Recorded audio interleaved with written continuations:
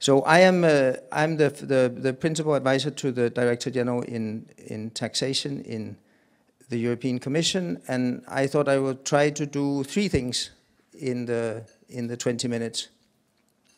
First, I want to take a little bit a step back and look at the long lines of development in the field of combating profit shifting, and I think that is broadly a very good and positive story, and I want to remind that as a background. Then I will talk about two of the things we are doing in the European Commission on two initiatives that we have ongoing right now. This is a short selection of things. It's not comprehensive in terms of what it is we are working on, but it's two examples of things where I think it's a good illustration of some of the benefits that one can potentially reap if you make an effort to cooperate between countries.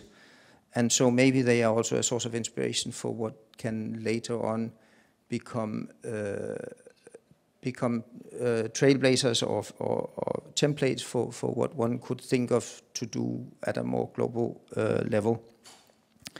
And then thirdly, I want to have a little input to the debate about where should we go next in terms of global cooperation, because we heard also in some of the earlier sessions this discussion about whether or not we should move some of the work from the OECD level to the UN level, and I think that is worth reflecting on very carefully.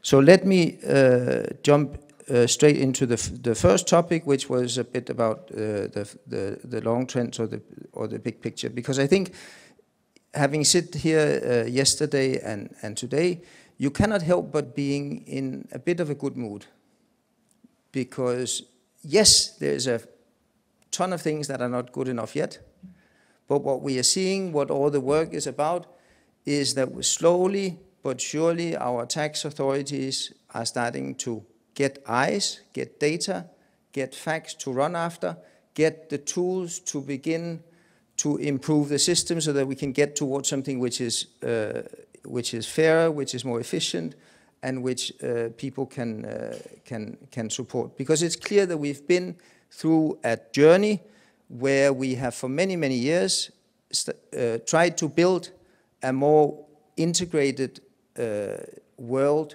global economic system. We have been focusing on breaking down barriers, and we have seen this emergence of multinational companies that have operations across the globe without having had a concomitant increase in the scope of our tax administrations. So we've had a mismatch between the scope you have of your tax authorities and the scope you have had of the companies that they have to regulate. And so that catch-up that we are in the process of doing now with building more global structures, building closer cooperation, I think is something that has been clearly underway for at least 10 years. But I think it is a response which is long overdue, but a response that is happening.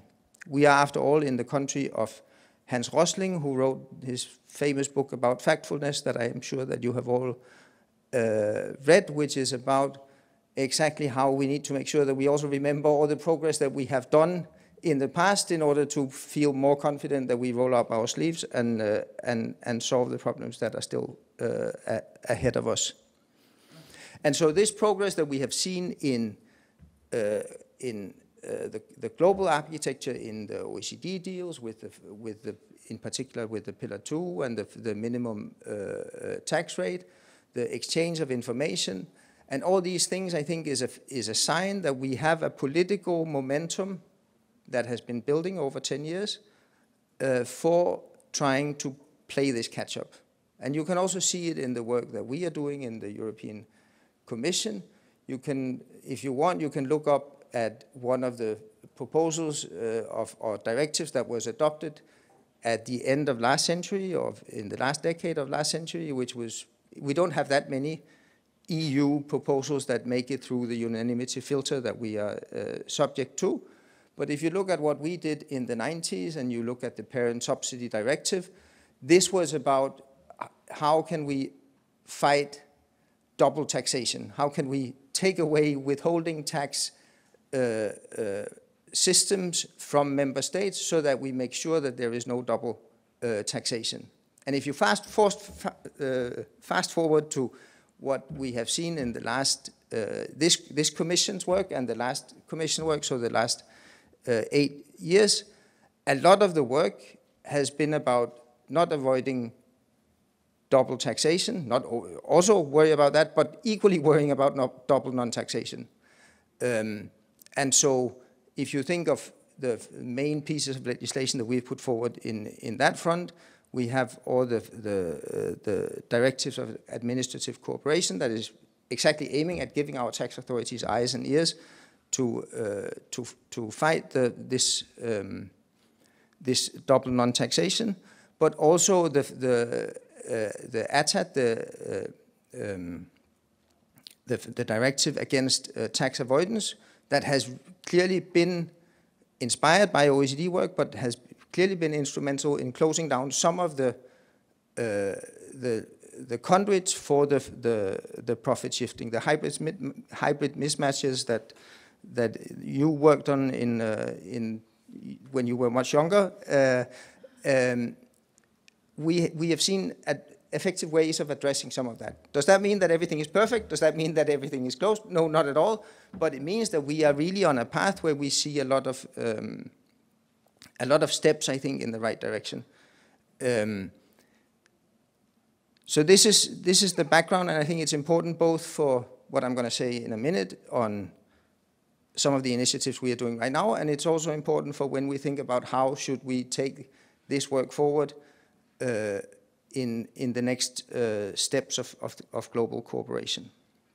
So I've picked two examples that I want to tell you about on work that we are doing right now, where we are at the stage where the Commission has put forward proposals, but we have not reached the unanimity with the member states, so this is not formal law yet, but it is initiatives that are aiming at dealing with two different problems. One is called FASTER, which has to do with recovery procedures for withholding tax, and the other one is called on-shell, which has to do with making it more difficult for profit shifting to take place via shell companies. And if I start with the last one, the proposal in its structure is relatively simple. We know that a lot of the profit shifting mechanisms involve setting up shell companies where you move the profit through different conduits to different tax jurisdictions. But if you want to make sure that you combat shell companies, you need to have a process in place where you define what is a shell company. You need to have a process in place where you give the owner of the shell company the means to a procedure where he can protest and say, no, I'm not a shell company, I am something else. And then you need to have a process where you make this information available between tax authorities, that actually this company here is a shell company.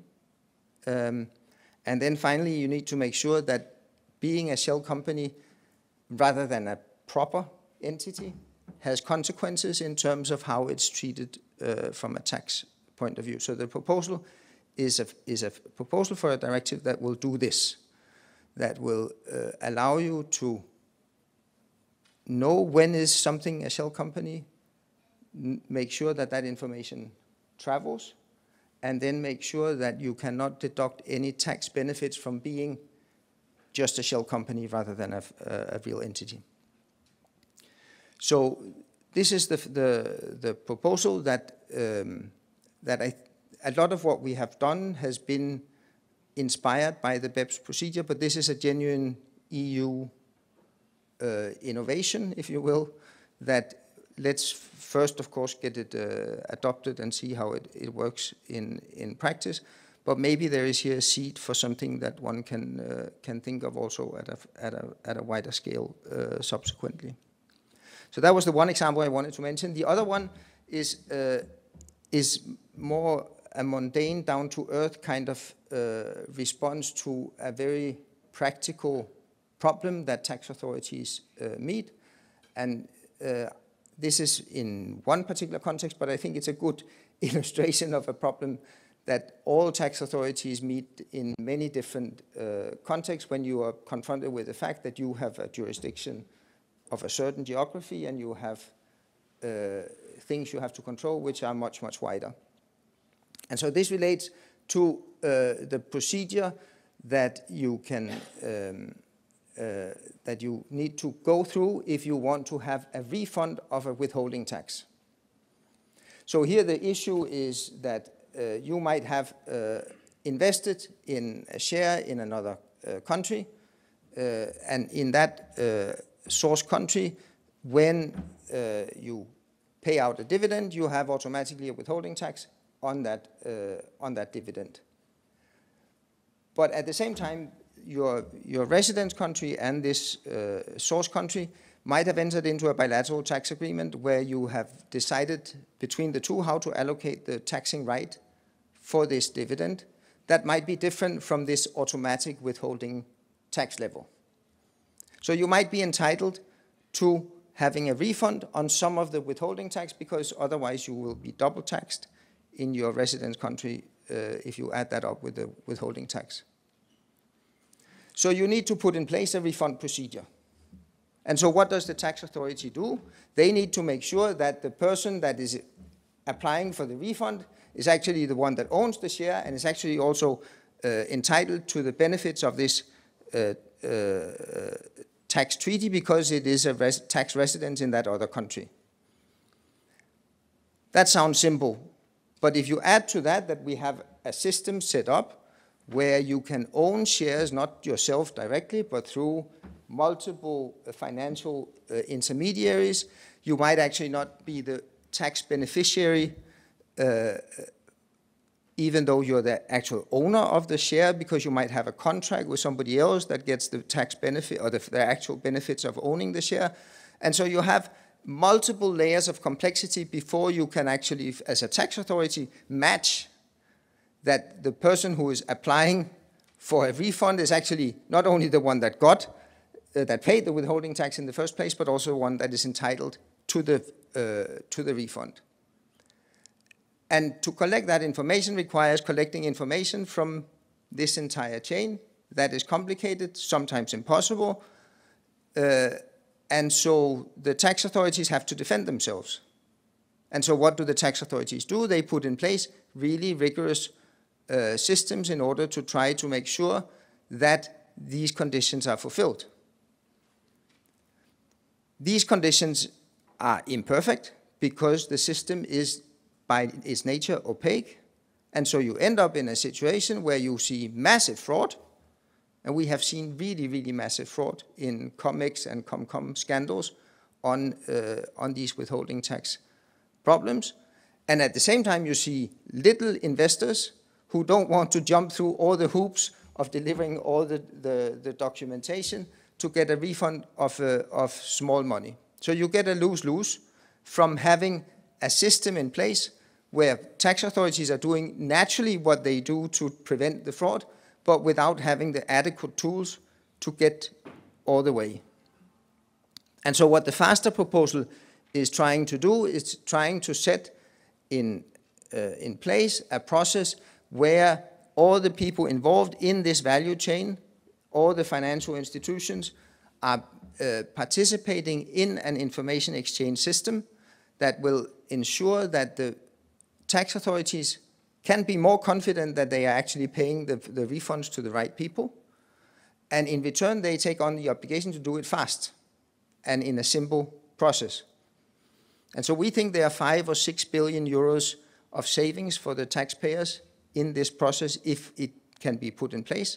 And we can end up in a system that has less fraud, but also have less administrative burden. If you get the cooperation to work and if you build the architecture across the tax authorities that is necessary. This brings me to the third point, which is about what do we do with global cooperation. Because we've seen this work mainly led by OECD that has built what some called a glass half full, but which have built, to my mind, really, really important progress. Next year, we are going in Europe to have minimum taxation of 15%. We have put it in a directive. It's going to enter into force, and it is going to work. We have still details to work through. Is the system perfect? No. Will there be administrative burdens? Will there be hurdles and difficulties with the details? Yes. But if you think of where we have gone to compared to where we were, this is pretty massive. We still have the Pillar 1 work to do, and we are still far away from having not only a multilateral treaty signed, but also ratified by everybody before it can enter into force. But we have seen a massive progress. We have the exchange of information. Is it perfect? No. Are there countries that have difficulties joining? Yes. Do we need to work on that? Yes. But we start to have the factual information that allows Niels and others to find out, yes, here are 50 billion Zambian in hidden potential tax revenue. And so when we think about what should the role of the United Nations be in this process, I think I speak now just for myself, not on behalf of any institution. I think it's a really, really good idea to have the UN get more involved in tax matters and have UN more involved in building some of the structures that can help have more exchange of information. But I think we need to be very, very careful that we do it in a way where we complement what progress has already been made in OECD rather than to supplement it, rather than to replace it, sorry. Because we know we have limited resources in terms of devoting time to these international agreements. We know that the key issue in getting better tax collection is having the right competences and the right skills and the right resources at the right place. And so it's super, super important that we make sure that these resources are deployed where the low-hanging fruits are. And one of the things that was striking for me when I started to work for the European Commission and I looked at where are the holes in our system, where are the costs of us not cooperating better among ourselves as member states in the European Union. Yes, there are things to be had on corporate income tax. But if you estimate how much is it, you get to something like 30 billion or 40 billion or 50 billion. But every year, the European Union is leaving on the table north of 100 billion euros in foregone VAT revenue because we don't cooperate well enough on VAT collection. I would be very surprised if that is not also the case for the rest of the world. And so let us make sure that the resources that we use also on the UN track is spent on where there is still low-hanging fruits, because some of those fruits have already been picked by the OECD when it comes to corporate income tax. And I stop here. Thanks a lot.